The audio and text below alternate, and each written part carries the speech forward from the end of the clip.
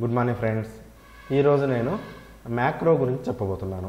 Macros అంటే ఏంటి, వాటిని మనం ఎలా క్రియేట్ చేసుకుంటాము, మ్యాక్రోస్ మనకు ఏ విధంగా ఉపయోగపడతాయి, ఇలాంటి విషయాలని మనం డిస్కస్ చేసుకుందాం. అయితే ఈ మ్యాక్రోస్ ఎక్కడ ఉంటాయి అంటే, ఇక్కడ చూడండి వ్యూ మెనూ ఉంది కదా, వ్యూ మెనూలో మ్యాక్రోస్ అనేవి మనకు ఉంటాయన్నమాట. వ్యూ మెనూలో మ్యాక్రోస్ ఆప్షన్ అవైలబిలిటీలో ఉంటుంది. అయితే అసలు ముందుగా మ్యాక్రోస్ అంటే ఏంటి? మ్యాక్రో అనేది ఏం చేస్తుంది అంటే, డాక్యుమెంట్లో మనం ఏదైనా వర్క్ చేస్తున్నప్పుడు ఆ వర్క్ మొత్తం రికార్డ్ చేయాలి అనుకుంటే అప్పుడు మనం మ్యాక్రోస్ హెల్ప్ తీసుకుంటాం.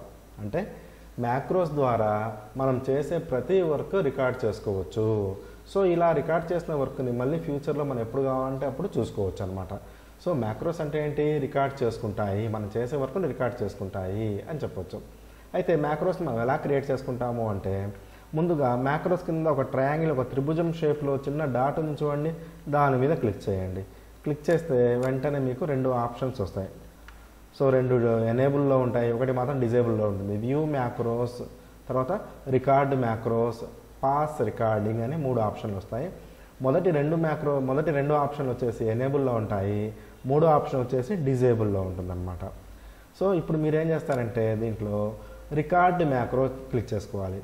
సో ఎందుకు అంటే, ఇప్పుడు మనము రికార్డ్ చేయబోతున్నాం కాబట్టి వర్క్ అంటే మన వర్క్ స్టార్ట్ కాకముందే మనం రికార్డింగ్ అనేది అందుబాటులో పెట్టుకోవాలన్నమాట. సో రికార్డ్ మ్యాక్రో క్లిక్ చేయాలి. సో ఎప్పుడైతే రికార్డ్ మ్యాక్రో క్లిక్ చేస్తానో వెంటనే రికార్డ్ మ్యాక్రో విండో అనేది ఇలా డిస్ప్లే అవుతుంది. ఇందులో ఏమడుగుతుంది? మ్యాక్రో నేమ్ అడుగుతుంది. Macro name. సో మ్యాక్రో అంటే మనం క్రియేట్ చేయబోయే మ్యాక్రోకి పేరు అనేది ముందుగానే ఇస్తాం అనమాట. సో ఇందులో వచ్చేసి నేను పేరు ఇస్తున్నాను. సో ఏ పేరైనా ఇవ్వచ్చు, మీ ఇష్టం వచ్చింది. సో నేనైతే జస్ట్ ఐవార్ అని ఇస్తున్నాను, ఐవార్ అని పేరు ఇస్తున్నాను. ఏ నేమైనా ఇచ్చుకోవచ్చు, నేను ఐవార్ అని ఇచ్చాను. ఇచ్చిన తర్వాత ఓకే బటన్పై క్లిక్ చేయండి. క్లిక్ చేయగానే చూడండి వెంటనే కర్సర్కి వచ్చేసి కర్సర్ షేప్ మారిపోయింది. ఆ విధంగా ఉంటుందన్నమాట. ఇప్పుడు మనం వర్క్ స్టార్ట్ చేయాలి.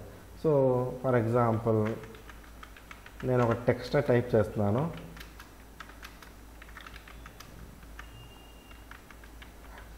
Electronic device, computer is an electronic device, it takes the data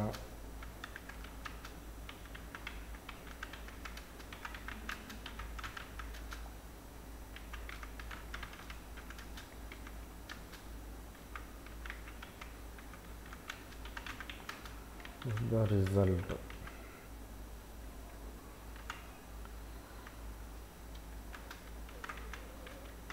This result is called as output. ఇలా సమ్ టెక్స్ట్ అనేది నేను టైప్ చేశాను. ఆ తర్వాత ఏదైనా పిక్చర్స్ తీసుకుందాం. మనము ఇన్సర్ట్ మెనూలోకి వెళ్ళాము, పిక్చర్స్ క్లిక్ చేశాను.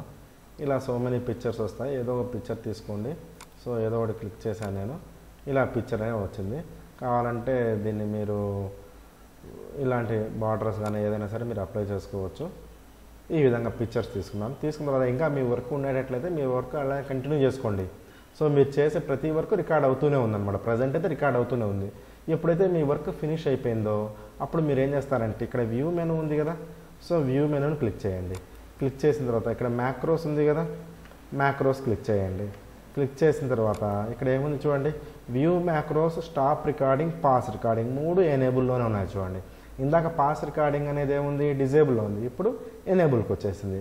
సో స్టాప్ రికార్డింగ్ బదులుగా ఇందాక ఏముంది, స్టార్ట్ రికార్డింగ్, రికార్డ్ స్టార్టింగ్ అని ఉంది. సో ఇప్పుడు స్టాప్ రికార్డింగ్. ఒకవేళ మనం రికార్డింగ్ స్టాప్ చేయాలి అనుకుంటే మ్యాక్రోస్ క్లిక్ చేసి స్టాప్ రికార్డింగ్ అని కొట్టాలి. సో క్లిక్ చేస్తున్నాను. సో రికార్డింగ్ అనేది స్టాప్ అయిపోయింది. ఆ తర్వాత నేను ఇప్పుడు చూడండి, డాక్యుమెంట్ 2 ఉంది, పైన డాక్యుమెంట్ 2 ఉంది.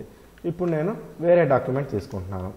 వేరే డాక్యుమెంట్ కానీ లేదంటే రేపు కానీ ఎల్లుండి కానీ ఏదో ఒక రోజు నేను వచ్చి మళ్ళీ మ్యాక్రోస్ చూసుకోవాలి. నేనంటే 1 ఇయర్ తర్వాత వచ్చిన తర్వాత నేను మ్యాక్రోస్ చూసుకోవాలంటే హ్యాపీగా చూసుకోవచ్చు. కాకపోతే మ్యాక్రో నేమ్ గుర్తుంటే సరిపోతుంది అనమాట. సో నేను వేరే డాక్యుమెంట్ తీసుకున్నాను. ఇప్పుడు చూడండి డాక్యుమెంట్ 3 అని వచ్చింది ఇక్కడ. ఓకే, వేరే డాక్యుమెంట్ తీసుకున్నాను. తీసుకున్న తర్వాత ఇప్పుడు వ్యూ మెనూ క్లిక్ చేయండి. క్లిక్ చేసి ఇక్కడ మ్యాక్రోస్ ఉంది కదా, ఈ మ్యాక్రోస్ క్లిక్ చేయండి. క్లిక్ చేస్తే ఇందులో రికార్డ్ మ్యాక్రో వద్దు, ఆ తర్వాత పాస్ రికార్డింగ్ డిజేబుల్లో ఉంది. వ్యూ మ్యాక్రోస్ కదా అంటే మ్యాక్రోస్ వ్యూ చేసుకోవాలి. వ్యూ మ్యాక్రోస్ క్లిక్ చేయండి. క్లిక్ చేయగానే వెంటనే ఇలా మ్యాక్రోస్ డైలాగ్ బాక్స్ అనేది డిస్ప్లే అవుతుంది మొత్తం విండో. ఇందులో మ్యాక్రో నేమ్ ఉంది కదా ఇక్కడ, ఈ మ్యాక్రో నేమ్ అనే చోట మొత్తం మీరు ఎన్ని మ్యాక్రోస్ అయితే క్రియేట్ చేశారో అన్నీ వరుసగా డిస్ప్లే అవుతాయి. ఇందులో మీ మ్యాక్రో ఏదైతే ఉందో దాన్ని సెలెక్ట్ చేసుకొని మీరు రన్ బటన్పై క్లిక్ చేస్తే ఆటోమేటిక్గా మీరు ఇంతవరకు మీరు చేసిన వర్క్ అంతా డిస్ప్లే అవుతుంది అనమాట. చూడండి టోటల్గా ఇక్కడ 2 మ్యాక్రోస్ ఉన్నాయి. సో మనం ఇందాక క్రియేట్ చేసింది ఐవేర్ కాబట్టి ఐవేర్ క్లిక్ చేయండి, సెలెక్ట్ చేయండి. చేస్తే ఇక్కడ మ్యాక్రో నేమ్ దగ్గర కూడా ఐవేర్ వచ్చింది చూడండి. ఈ విధంగా చేసిన ఇక్కడ బటన్స్ చూడండి ఎన్ని బటన్స్ ఉన్నాయి. Run, step in to, edit, create, delete, organiser అని మొత్తం చాలా బటన్స్ ఉన్నాయి. ఇందులో మీరు సెలెక్ట్ చేసి ఏదైనా మ్యాక్రో సెలెక్ట్ చేసి రన్ అని మీద క్లిక్ చేయండి. రన్ అనే బటన్ మీద ఎప్పుడైతే క్లిక్ చేస్తారో వెంటనే మీరు క్రియేట్ చేసిన మ్యాక్రో అనేది ఈ విధంగా డిస్ప్లే అవుతుంది అన్నమాట. టోటల్గా డిస్ప్లే అవుతుందని చెప్పొచ్చు. క్లియర్? ఈ మ్యాక్రో గురించి ఈ విధంగా చెప్పుకోవచ్చు.